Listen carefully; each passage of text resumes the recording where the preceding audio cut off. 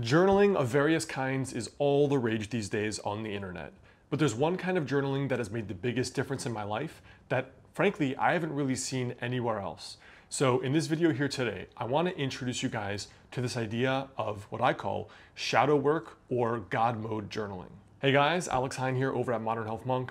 Before we jump into this video on this shadow work journaling, I've put together a free download for a free journaling worksheet.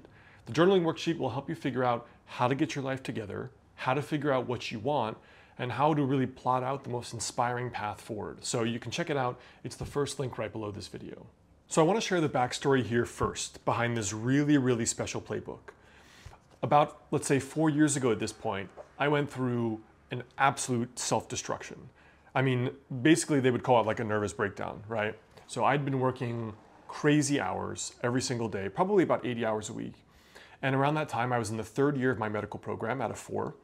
And the cumulative work of first working with a full-time job while trying to build this channel and business and write my books, and then going into this 4-year medical program at the age of like 29 or 30, while also still trying to build this so that I basically didn't die in a lifetime of student debt, I was working 80 hours a week consistently after I'd been doing 60 or 70 for the prior 4 years. So after a while, what happened was, I basically had like a full nervous breakdown, which means that my stress levels were so high that eventually, even if I stopped my work by 6 or 7, I couldn't sleep at night, right? I couldn't fall asleep, I couldn't stay asleep.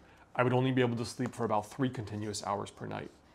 And if you've ever had that happen, if you've ever slept only 3 hours per night for a week or 2 weeks, for me it was on and off for about 3 months.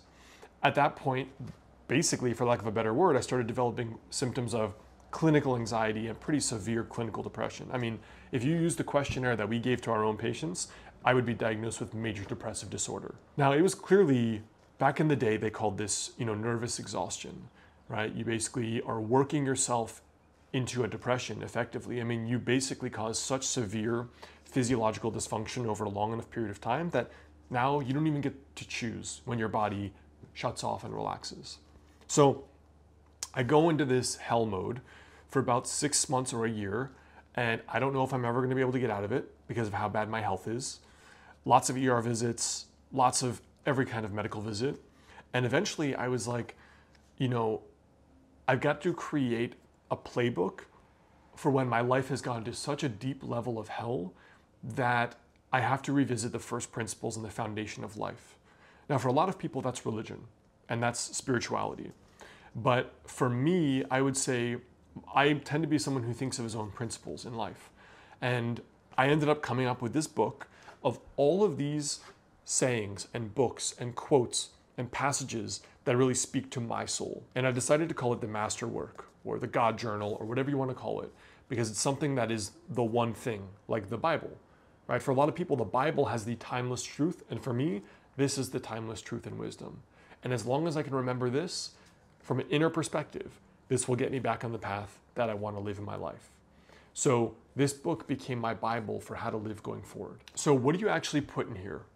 For me, one of the main things that I focused on is what are the things that speak to your soul about the way you should live your life?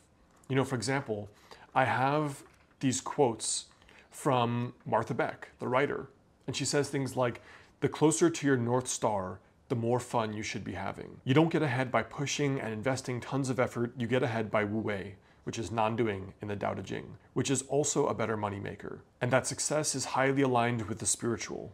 Hints, signs, and intuitions will help you find the path and realize your destiny. So listen. Things like that really speak to the soul. Other things are this little passage by some guy named Bashar, where he says, "You do not need a reason why. It's excitement that tells you that this is the next thing you need to do. And when you can take action no further, look around for the next thing you are the most excited about. Most importantly, even if it does not feel connected. The more you can trust this, the more your life will be an explosion of synchronicity." So another one that was interesting was from the CEO of Poo-Pourri, Suzy Batiz.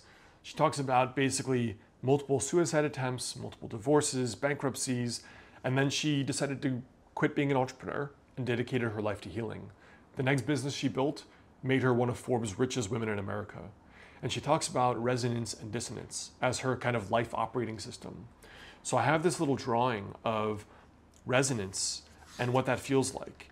You know, feeling creative flow, feeling endless energy, feeling life is for you, feeling excited and vibrant. And what dissonance feels like, right? You feel sluggish and you feel cerebral hell. You're in your head. You feel like you're in low energy, or you feel tense or stressed, not enough time. So this little book became my operating system for the way to live my life going forward. And because I have all of these little passages in here, all of these little things that speak to me, anytime I feel like I've gotten off of my path, where I'm not feeling well, or it's not working out, or I'm stressed, or I don't know if I'm ever going to succeed, quote unquote, I just come back to this little Bible because it's filled with all of the things that I found that really speak to me on a soul level. And I'll leave you one here by Harriet Tubman. Harriet Tubman, the famous woman who freed lots of slaves. This is from a book called The Great Work of Your Life. In tales of Dharma, guidance shows up a lot in people's lives. Harriet Tubman was widely believed to be directly guided by God.